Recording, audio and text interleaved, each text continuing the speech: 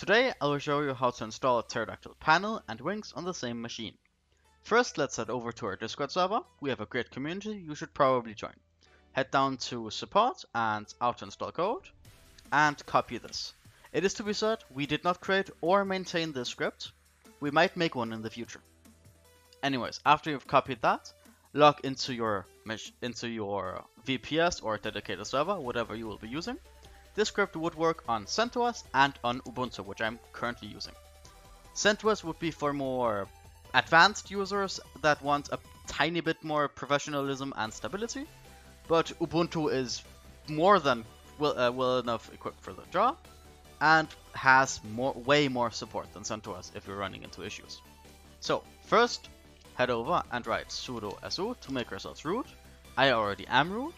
And then if you're running CentOS, you would do yum update to update the machine. And on Ubuntu, you do apt-get update, and then these two symbols, and apt-get upgrade. My machine obviously has nothing to do right now since I just ran the command. Anyways, let's head back here since I accidentally copied. Copy the command again, log into the machine, and say paste. So we wanna bash something and just enter. This will launch the script, and we wanna install both 0 and 1, which are panel and wings on the same machine. It literally just runs the wing script after the panel. So yeah, you could also do 0 and then 1 right after. Anyways, let's head over and hit 2 and then enter. Oh yeah, I also gotta remember to say, this is the GitHub for the script, and it is made by this guy. So, we want to give it a database name. You can obviously write something custom, but I'll just leave it as it is, so just hit enter. It will automatically do what is within these parentheses. And use the database username, it's fine as Pterodactyl. And set a passcode. Remember to set a secure passcode here, something that isn't easily guessable. And then set your time zone. It is to be said that when you set your time zone, capitalize it correctly like they did here, else it won't work, and yeah. But for me, Stockholm fits fine, it's the same as my current one, so I'll just hit enter. Then provide it with an email address for Let's Encrypt. This isn't strictly necessary, but it still asks you to provide one. We won't be using Let's Encrypt in this tutorial, but if you have a domain name, maybe a free one from NoIP or something similar, or you bought your own, you would also be able to use that one instead. So, what's the email address for the admin account? That will be the same email. And what will be the username? Well, that would just be upgrade and last name more. Oh, and last name again. Now his name is upgrade. Enter and give it a passcode.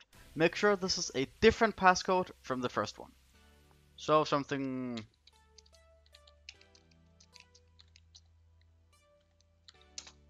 Yeah. And set the FQDN of the panel. If you have a domain name, you would now paste in your domain name. If you want to use SSH or just want to connect to it through a domain name, a free one, or cost something that costs. But we won't be doing that, we'll just type in the IP address of the server. It is the same you use to connect SSH to your server. So just hit enter there. And do you want to automatically configure your UFV firewall, or on CentOS it would just be firewall? Hit yes to that one.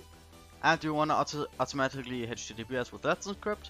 We won't be doing that, but if you want and like HTTPS instead of HTTP, you would be doing this. And assume SSL, for us no, but again for HTTPS you would want to assume SSL. And initial configuration complete. Do you want to continue? Yes.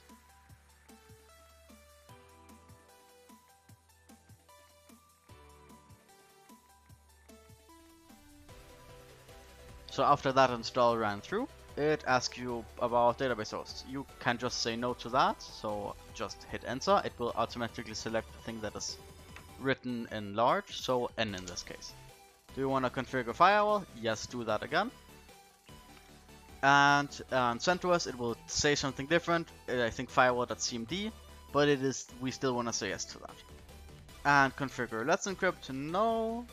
Proceed with installation, yes. After installation, make sure to write systemctl start wings, as it says right here.